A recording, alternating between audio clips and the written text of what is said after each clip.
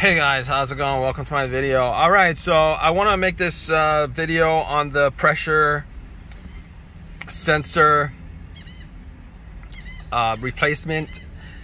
The issue that I had, I don't know, I did a video on that and gave some analysis of the issue and what kind of issues that I had with this. So this vehicle's got 225,000 miles on it, and in that last video, I don't know if you guys watched it or not, but I recently the pressure has been hovering around the 20% mark, and I kept on getting a check engine light for that sensor reading. It says the check engine light says that the sensor has issues or the reading is off. And normally when it's cooler out, all right, it'll go closer to 40%, like when it's cooler out, when it first starts up. But when it warms up, it stays about 20%. So I thought it was the sensor that was the issue, so I switched up twice. One was the non-OEM unbranded, one was the AC Delco, and it turned out that it was neither of those sensors that was the issue. All right, the sensors worked fine. That wasn't the issue. So basically, I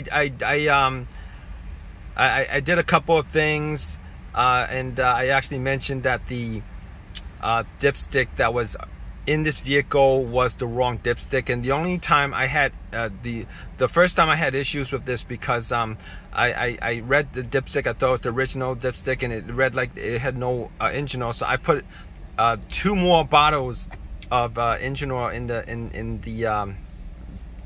the engine, 2 more quarts. And so originally when I changed out the engine oil myself, I had 6 quarts and then 1 bottle of Riceland engine treatment, and that was like 6.5. Adding 2 more bottles was would be 8.5. And I think that's when I started having that issue with the check engine light for the low pressure thing. And since then I really didn't actually give much thought to what was causing it, and thought that may have been just the sensor itself. Replaced the sensor twice, and then am I repeating myself? I get told a lot that I'm repeating myself, but what the heck. So anyway, it got to the point where I changed out 2 sensors. I was still getting the light. Didn't have the dipstick. Had the wrong dipstick, but didn't know at the time, and still didn't know at the time. Like 2 days ago, 3 days ago, I'm gonna get a new dipstick. The dipstick that comes to this car. I'm gonna go AutoZone and get a new dipstick, because that's really important. All these manufacturers that are taking away the dipstick for the transmission, and then I don't know. I think most of these cars still, most new cars still have the dipstick for the engine. But anyway, can't rely on these electronic stuff with the sensors and stuff like that. But what am I going on about right now? About 2 days ago, I put in about I don't know, 4 more bottles of engine oil, and I started getting that light more and more and more. So I thought about it, and I was like, you know what, it's probably because it's overfilled. Because my original thought on this was it's underfilled, it's low on oil. And then I got to the point where I thought to myself, it's overfilled, there's too much oil in there. So I did an oil change. I did an oil change yesterday, and the oil that came out was dirty. I didn't see any metal shavings. I didn't feel for metal shavings. But it was dirty. It was dirty. All right. It was muddy. Okay, I wouldn't say it was the consistency of mud. It was consistency of oil, but it was brownish, brownish dirty. All right. It wasn't clear brownish dirty. It was brownish dirty. So I did that oil change, and I put in 6 bottles, 6 quarts. This is what it says. It's 6 quarts.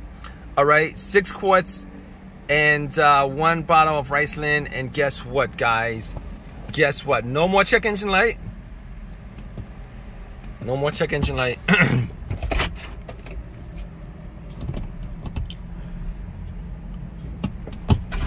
So no, So I'm trying to do this for you. So when it idles at around it idles above 40%.